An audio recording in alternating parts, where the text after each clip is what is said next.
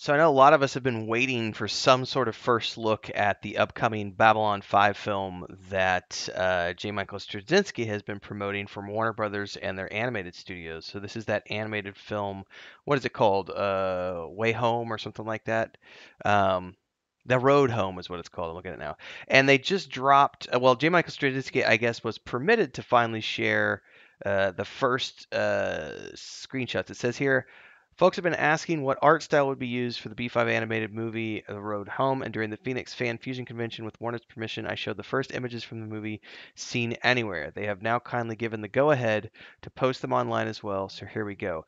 And this, honestly, I kind of like this because it's kind of like more of a classic art style. You know, a lot of stuff I've seen in recent years, especially coming out of like the Netflix studios, has been more geared towards like the anime style, kind of like the Eastern version. Like Castlevania is a good example of that, which was great. Castlevania was a great show. So was the Netflix animated film, Nightmare of the Wolf, I think is what it was called.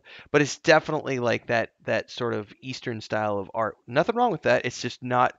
It's not my favorite style. I much like more of a classic animated style, kind of like what we saw with like the old, like the movies from the '90s and the early 2000s. I'm thinking like the what was the name of that Atlantis movie with Michael J. Fox and that kind of stuff. Anyway, Warner Brothers Animation Studio has put this together and it looks really cool. I love the fact, by the way, that we have a Zathras image in here. Like, it's so hilarious that I just love the fact that Zathras is going to be here, the one. Um, Obviously, a lot of the cast members have passed on. But those who remain have come on to do their characters. So let's kind of expand these and take a closer look at this.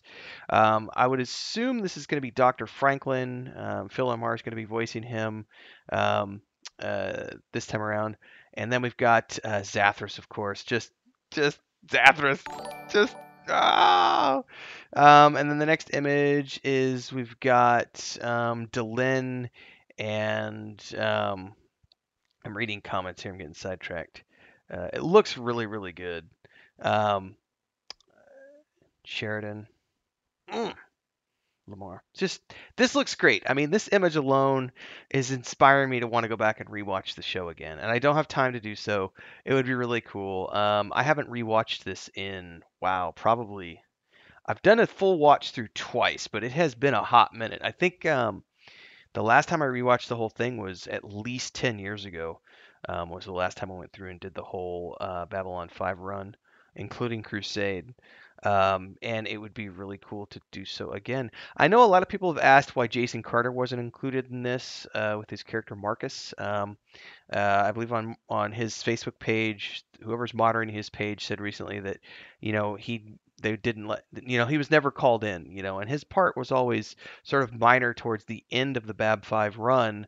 So I think this is more of a classic look at some of the characters. So I don't even know where in the timeline this falls.